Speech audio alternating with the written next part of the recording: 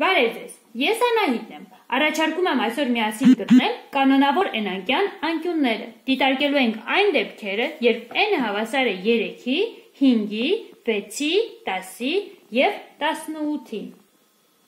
Ինչպես գիտենք, կանոնավոր n-անկյան անկյունները կարելի է գտնել նշված բանաձևով, որտեղ ալֆա n-ը իրենից ներկայացնում է կանոնավոր բազմանկյան անկյան աստիճանային չափը, իսկ n-ը անկյունների քանակը։ Դիտարկենք n-ը հավասար է 3 դեպքը։ Սա նշանակում է, որ մեր բազմանկյունը եռանկյուն է։ Այսպիսով, կանոնավոր եռանկյան անկյունը գտնելու համար բավական է նշված բանաձևում n-ի փոխարեն տեղադրենք 3։ Կստանանք հետևյալը։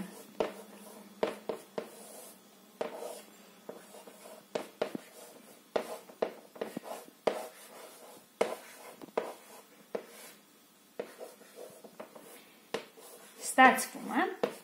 որ ալֆա 3 հավասար է 180 աստիճանը բաժանած 3-ի, այսինքն հավասար է 60 աստիճանի։ Այսպիսով ստացվեց, որ կանոնավոր եռանկյան անկյունները հավասար են 60 աստիճանի։ Այժմ դիտարկենք այն դեպքը, երբ n-ը հավասար է 5-ի։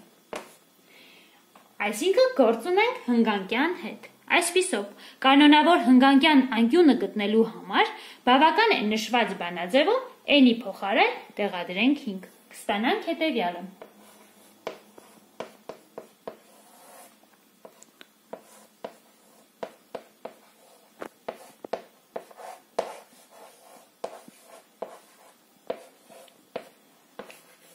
Ստացվում է,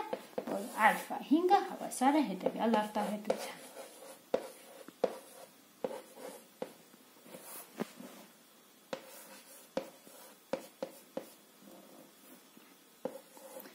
Ստացվում է, որ ալֆա 5-ը հավասար է 540 աստիճանը բաժանած 5-ի։ Այսինքն,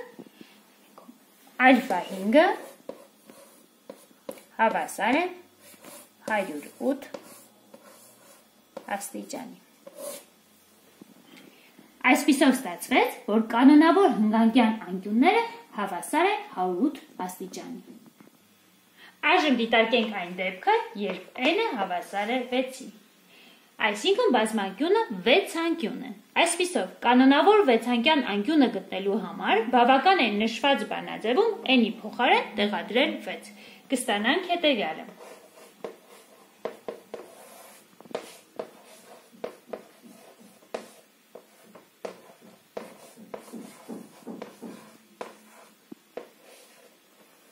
Այսպիսով ստանում ենք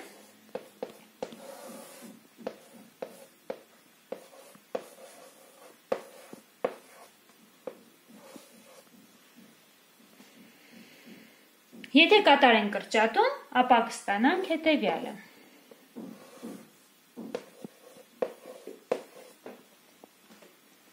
Ստացվեց, որ ալֆա 6-ը հավասար է 120 աստիճան։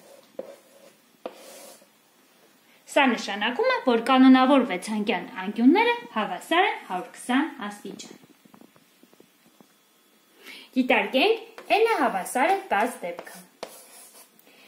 Այսինքն կանոնավոր 10-անկյան մասին է խոսքը։ Կանոնավոր 10-անկյան անկյունը գտնելու համար բավական է նշված բանաձևում n-ի փոխարեն տեղադրել 10։ Կստանանք հետևյալը։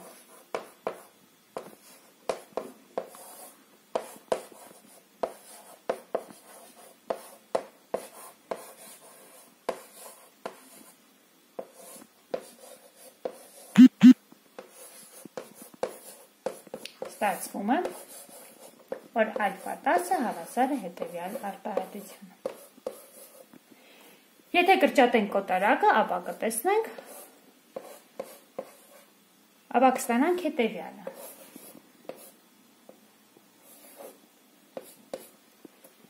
Այսպիսով, ալֆա 10-ը հավասար է 144 աստիճան։ Այսպիսով ստացվեց, որ կանոնավոր 10-անկյան անկյունները հավասար են 144 աստիճանի։ Եվ վերջապես դիտարկենք այն դեպքը, երբ n-ը հավասար է 18-ի։ Այսինքն կանոնավոր 10-անկյան մասին է խոսքը։ Կանոնավոր 10-անկյան անկյունը գտնելու համար բավական է նշված բանաձևում n-ի փոխարեն տեղադրենք 18։ Կստանանք հետևյալը։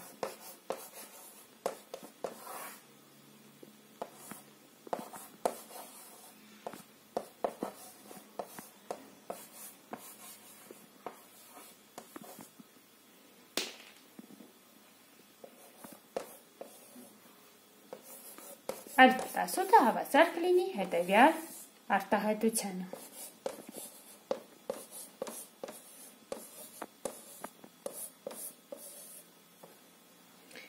Հավասարման աջ մասում կրճատենք կոտարակը, կստանանք հետևյալը։ Ստացվի, որ այն հավասար է 160-ի։